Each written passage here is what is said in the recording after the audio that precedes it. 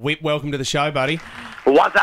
Oh, don't. You're a father. Do you feel like, as a father, you have to come up with these dad jokes now, do you? Yeah, well, I know. How can I be a dad and still be cool? It's confusing, isn't it? Congratulations, Wippa. We've been so excited for you.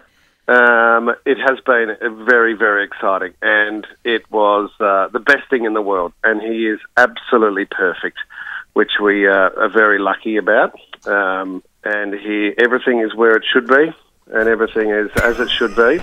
How did you manage that coming from your gene pool? You know what? And there was no confusion about the father either, Critch, because he came out, he's got 3 chins and a hairy back. Do you know what? I went in on the weekend.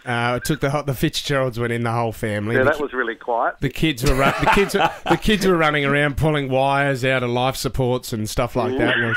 It was good times. But I think Wippa was more excited when I came in with a bottle of scotch than he was with bringing the family in there. And I just wanted to know the name of the child, and you refused to tell me, mate. Yeah, I did. There was a lot going on, you're right. Thank you for the scotch, because kids' toys are a little bit boring to me.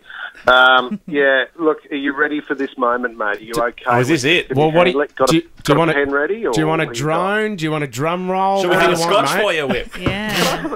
I'll have, with my scotch, I'd like a drone and a drum roll. Okay, all right, let's get the drone first. Oh, this is serious. Josiah, what have we got? It is your drone. Yeah, okay. Let's do the bigger drum roll. Here we go. Good luck, mate. Okay, thank you.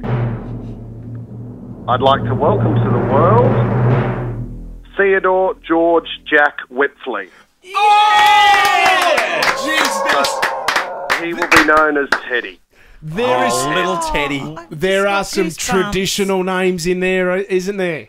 Yes, there are. I mean, it's important to us. We always like the name Ted, and we like the idea of Theodore as a longer name. George was a cousin of Lisa's who passed away, and Jack was a grandfather of mine that I never met.